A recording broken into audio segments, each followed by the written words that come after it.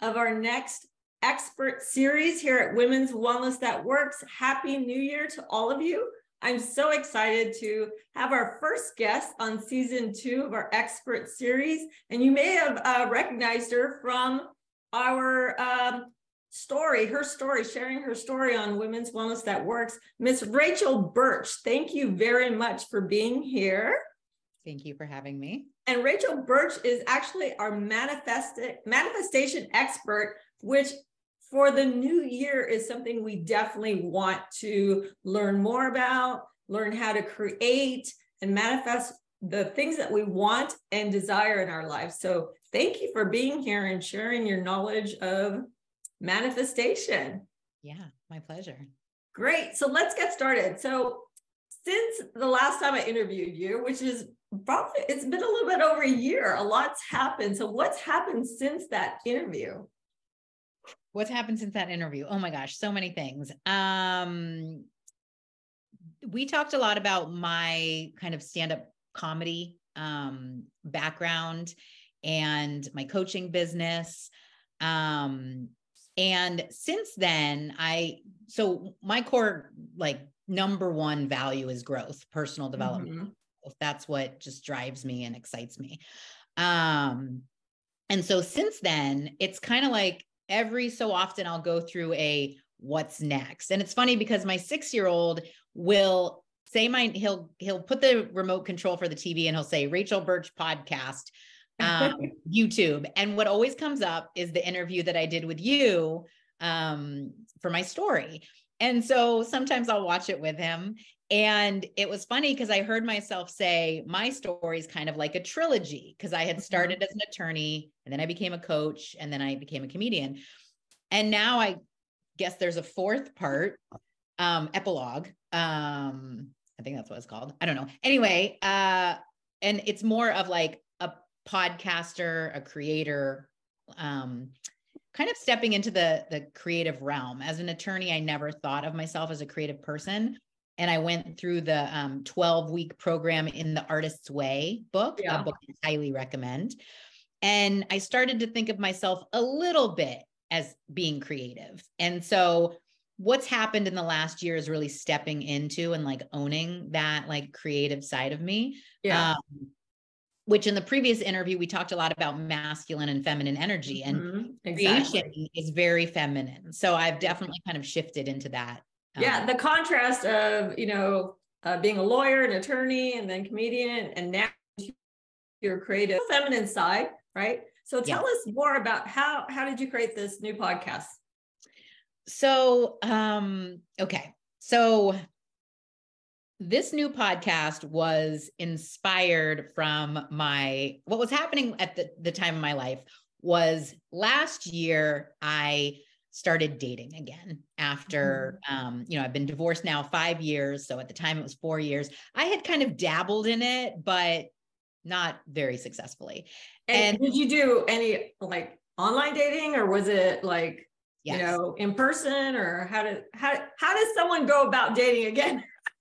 So, I never dated before. Like, I met my ex-husband the first day of law school. Oh, wow. When I was like 22 years old. So I never dated. People will ask like, how is dating different now than it was then? And I don't know, because I never did it.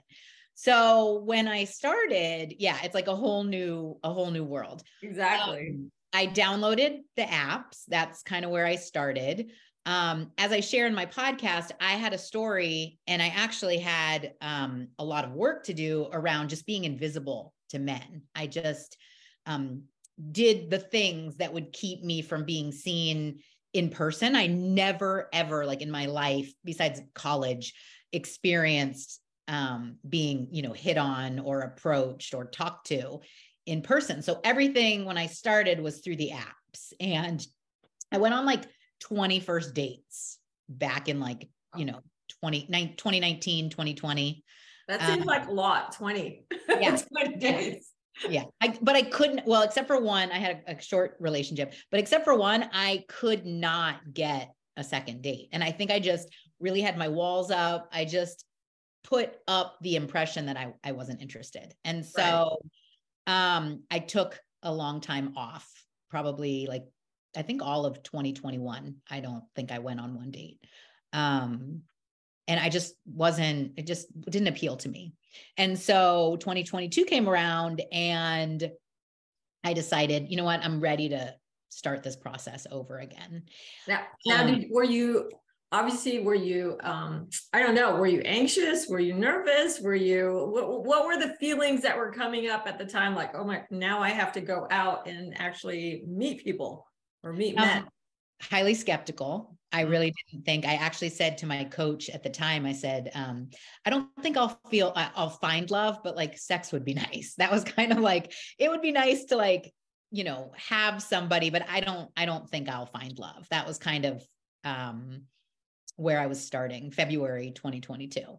And then I had decided, I think it was in January. I had just gotten braces, like glued, not Invisalign, but like actual braces on my teeth.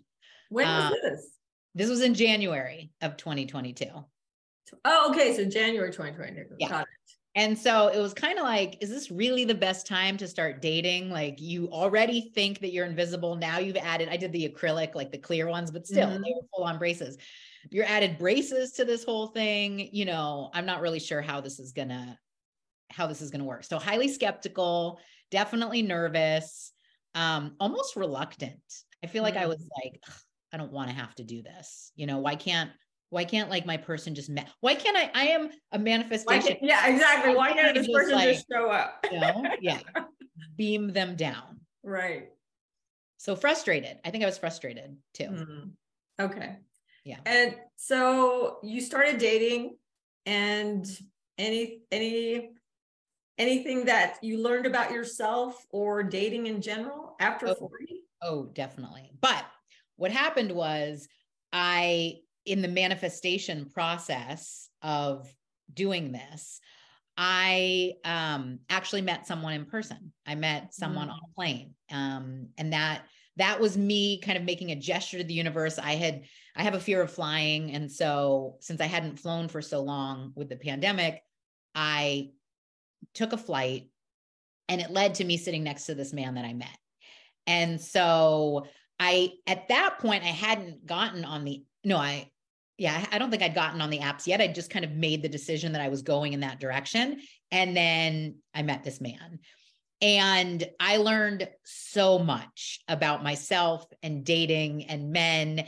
I had put like men and the whole concept of romantic love on this pedestal. So there was just this energy about me that was a little too like eager, a little too anxious.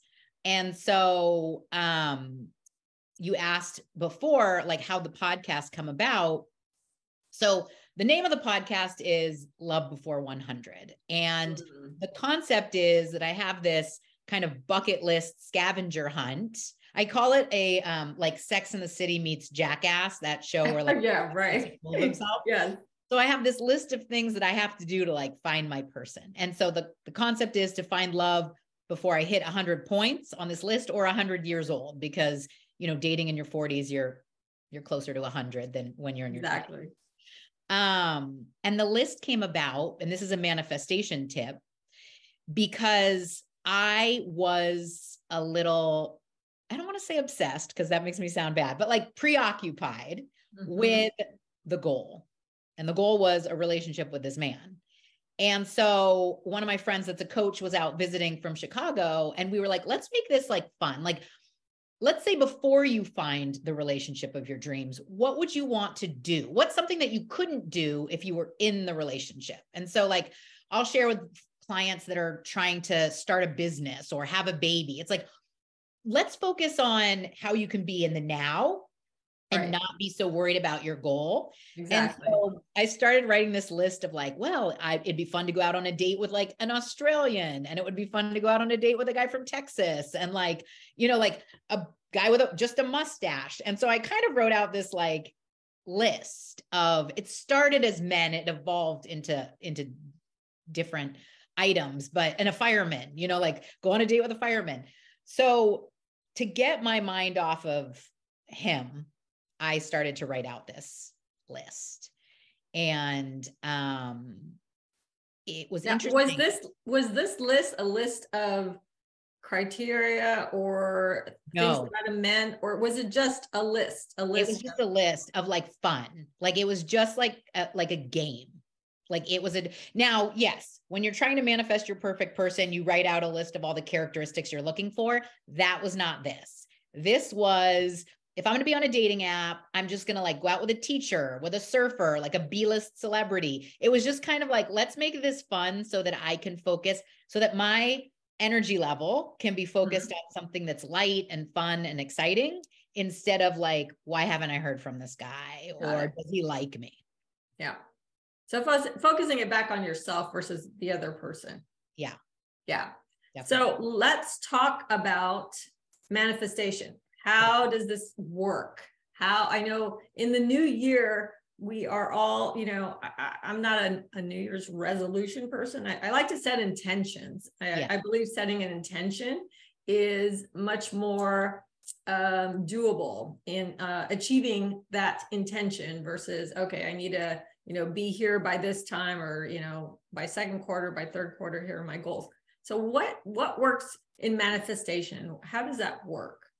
Okay. So manifestation is the process of creating something first in your mind and then having it, you know, become real in your reality. And it's an old song and probably not one that everybody knows, but I like to refer to that old Billy Ocean song, Get Out of My Dreams and Into My Car. Yeah. It's like, you know, like the music video is like him thinking about this woman, and then all of a sudden she's next to him in his car. Yeah. And so that's what I like to, just as like a little shortcut, like that's manifestation. And you have to have it in your head first, what it is you're trying to create. You have to be clear. I say, a lot of people are clear on what they don't want. People will say like, I don't want to work. I don't want debt. I don't want this. I don't want that. But they're not really that clear on what they do want. And Billy Ocean was very clear on the exact woman that he wanted sitting next to him.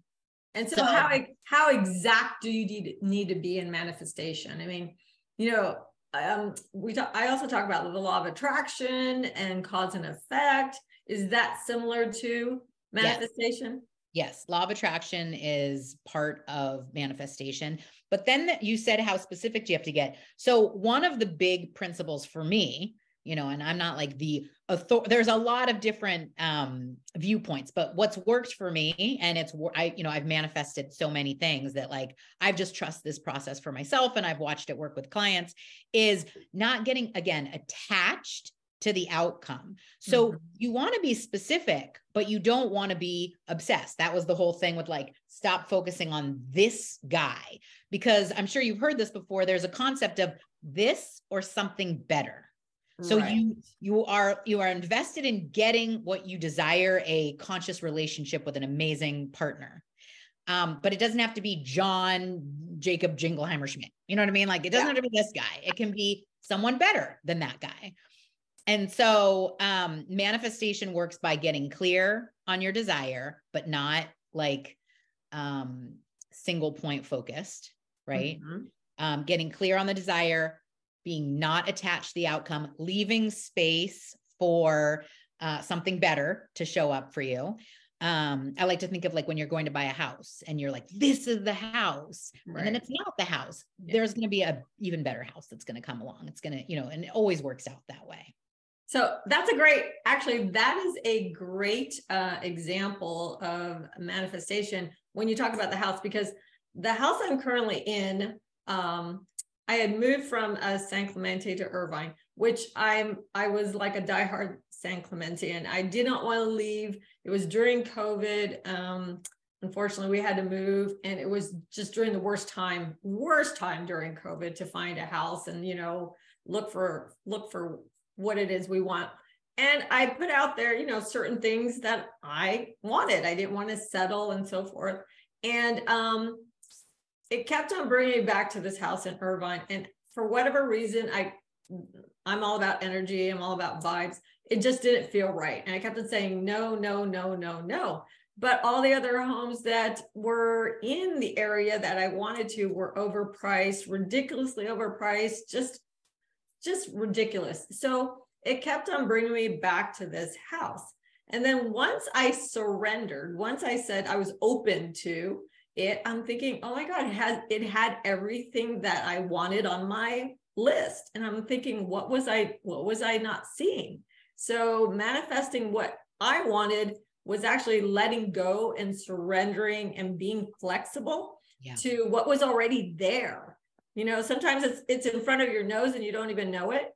Yeah. So that's a great example of finding the right house for you that's really there.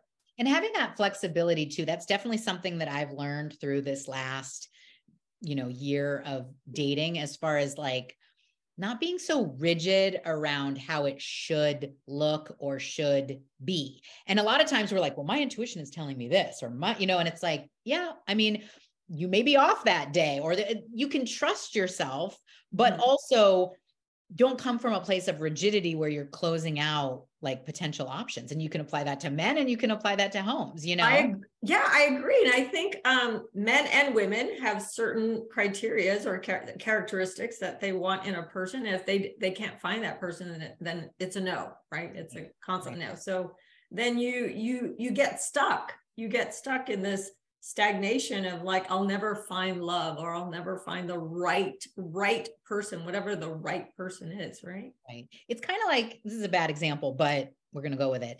I remember one time learning, I went to school as a health coach, and they provide all the different philosophies for you. And there was one philosophy that was every single day you should have this many carbs and this many protein and this many.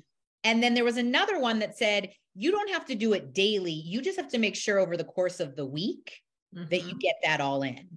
And the flexibility of just make sure that you get it in over the week instead of the day is what I want to kind of highlight here and say, you don't have to, look at your intuition in the long game. Look at it like based on a couple touch points, instead of like, I met a guy yesterday at Starbucks, and he came and sat down next to me, and he smiled, and I smiled. And then I turned back to my work, and I thought, this is an opportunity. So I turned back and I noticed that he was eating a cookie. It was 10 a.m. And so I said, are you having a cookie for breakfast? And he smiled and broke the cookie in half and offered me half of it. It was super cute. And, and I was like, ooh, I like this guy. Well, so we ended up talking for like an hour and a half, but halfway through the conversation, I was like, this guy's an overshare. This is a red flag for me. I think he's a no. But then by the end of the conversation, I had kind of come back around. He was very spiritual. He like had a lot of he was actually sharing a lot of great philosophies. And so I thought, if I had stopped this conversation anywhere, I had gone back and forth on, and I just met him. I don't, one of the other things I learned is give people space to let them show you who they truly are. Right. But it's like, if I said, well, my intuition says that there's a red flag, or this is a no for me, I could potentially have been, missing out on something that can turn into something good. So for you in the house, it's like in this moment, like, I don't know, I'm not feeling it, but like ultimately ended up being the right, after checking in, it ended up being the right choice. And that's the same thing with manifestation is, allowing, receiving, being open. It's very much the way I do it, more in the feminine elements of attracting and magnetizing than hustling and going after and pursuing. So how does having a positive attitude or mindset attribute to manifestation? I mean, do you need to have that? I mean, that's like one of the basic foundations. That is huge. Positive.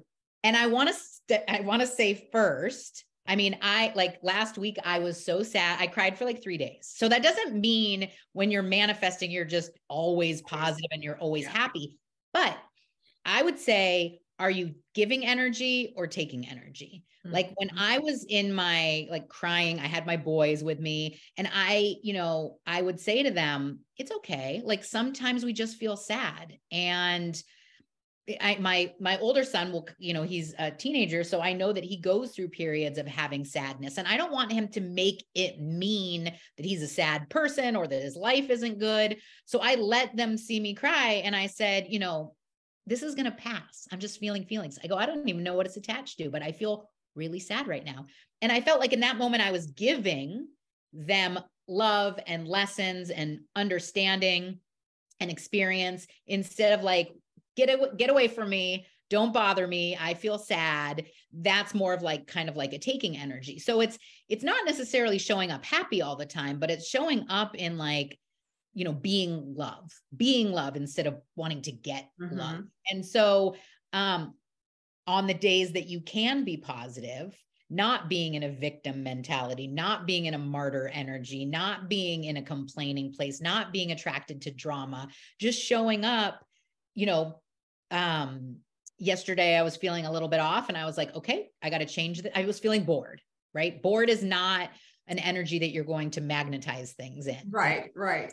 So I put on a song. I just hit shuffle on my playlist and I can't remember, but it was Girl, Put Your Records On came on. And I was like, exactly. I feel sad. I'm going to put my records on. Yeah. And so it was kind of like this confirmation of like, not only was it the music, but it was getting that kind of connection to source by getting a message through the song title that pulled me out of that. And I thought, okay, now I'm in a manifesting energy. So yeah. So when I go to any event or even a party and I see the first person that's smiling, I'll usually walk up to them and say, it is about energy. It totally is about how you feel about this person or anyone when you walk into a room. But yes, that positive mindset, the energy exchange is huge for manifestation. Now, so we talked about being clear, right, is the first thing. And then having a positive mindset. What was the third thing that you had said? So being clear, having positive mindset. Not being attached. This or something better, definitely. Right. And then there's getting clear on what you want and then making a decision. I will have this, like, this is for me. It's almost giving yourself permission, but again, not being attached. It's this kind of like little dance that you have to do where I deserve this, you know, and there's a lot of affirmations that I'll put in place when I'm going through this process and I feel like a broken link in the chain. It's kind of like, oh, okay, I'm going to say I'm worthy and deserving of having, you know, a new house, or I'm worthy and deserving of having a conscious relationship, when you can find that there's a piece there. But it should really flow from my most recent manifestations came as me seeing something that someone else had and going, oh, I think I want that. Like, oh, I want that too. Not I'm sad or jealous or any of that kind of stuff. Just envious, feeling an awareness in my body, and it can show up as jealousy. And then you just got to turn it real quickly. That's the energy. You can go, oh, I want that. That's something that I desire too. And you just make it a blanket statement of, I desire that. And then the decision is, and I'm going to have that. I will have that, you know, and it's just that kind of simple. And so here's the other thing. We can definitely be clear about it. We can have a positive mindset, not be attached. What about having a plan? What about an action? What about not just saying, oh, it's just going to happen, but without some kind of action? You know, you got to do something to actually create that manifestation. You do. And again, the action is going to be based on where your energy's at. It's not like this frantic, like throw everything at the wall. It's not, you know, like for me, I like to focus on what's fun or what's going to provide growth. And so, like, for example, with the podcast, I want to grow the audience. And there's a gazillion ways that I could do that, right? I could get on TikTok, I could get on Instagram, I could write articles. Like there's a lot, be guest on podcasts. Like there's a lot of ways that I could do it, but I'm going to do what feels good. I'm going to take action. Of course, this isn't about like sitting back and waiting for it to drop into your lap, but I'm going to take the action that feels the best for me. So like, I don't know that this is going to result in many listeners, but there's this little library at the Starbucks that I go to that's like, take a book, leave a book. And I had a book called Why Men Love Bitches. And apparently it's a very popular dating. I have seen that book. So I read it and I was done with it. I'm just kind of like, so I wrote inside the cover and I said, here's all you need to know. Number one, don't be a doormat. Like essentially that's the message, not be a bitch. And then I wrote number two, don't read this book, listen to the Love Before 100 podcast instead. And I put it into the library. And so like, for me, like with manifestation, you just need one person. Like you could have, I've actually had, this is a manifestation. After my second episode, I had a podcast network approach me about acquiring my podcast. They wanted to distribute it and produce it. And yeah, I mean, and I was like, oh my God, I can't believe I manifested this. Right. Ultimately, I turned it down because this or something better. Because like, they wanted 50% of the intellectual property rights and stuff like that. It wasn't a fit for me, but it was proof of concept for me that this is something that somebody is going to want and the right terms will come in. It's valuable. It was valuable to someone. Right. Yeah. And so that's the thing. Putting that book there was fun, but it's in Corona del Mar, so it's Newport Beach. Like, who knows, the one person that might pick that book up could create a bigger result than me showing up every single day on TikTok and hating it, right? I love Instagram. I will do Instagram stories all day long. My coach is like, get on TikTok. And I have an account, but I have an assistant that like does it because I don't like it. So your actions should align with, how can I make this fun? How can I make it more enjoyable? If you love people, go to networking events. If you love, you know what I mean? Like, I started doing, one of the things I manifested was being in a sitcom pilot. And I met somebody through stand-up comedy classes. And then ultimately she wrote a sitcom and like they, offered me, they said, do you want to try out for this role? And they had like 700 applicants and I'd never acted, but they picked me for the role. Yeah. Because I went to a stand-up comedy class because it sounded fun to me. And so that's the action that you want to take. You want to align it with, what do I like? Do I want to join a hiking group? I found like on Facebook, they have this Taco Tuesday hiking group where you can go hiking and then they go get Taco Tuesday after. And I thought, well, that's fun. That could be something for my podcast or a date. I might make a friend, like a female friend. So take action, yes, but not from a drudgery place, not from like, I hate this. Take it from, how can I make this fun? What do I want to spend my time doing? Yeah. So it's not from a have to, but I get to. Yes, exactly. So that definitely makes a huge difference if you definitely enjoy what you're creating. Yeah. Everything I like. So what kind of, what can you share with our audience about, some of the things that you've learned? Okay, we're going to go back to a little bit about the dating scene after 40 that you've learned in general about dating after 40. I mean, are there things that you've learned? I know you've learned about yourself through dating, because you can't compare in your 20s, because you said you never dated really in your 20s. But now after 40, how is that even an option for women now? Because everything seems to be focused on, image and, this and that, but finding someone as a companion, what can you share with our audience for women over 40? So I think the biggest thing, and I haven't found my companion, so I'm not speaking from that place, but I'm speaking from a place of someone that's on the journey and doesn't want to quit. Because here's the thing. I think most people get frustrated and they quit. And you're not going to find your companion if you quit. And you're not going to find your companion if your belief system is, I can't find him, or I'm not going to find him, or there's no one out there for me, or it's hard, after 40. I think that there's a lot of advice out there, a lot. There's a lot of books. There's a lot of people on Instagram.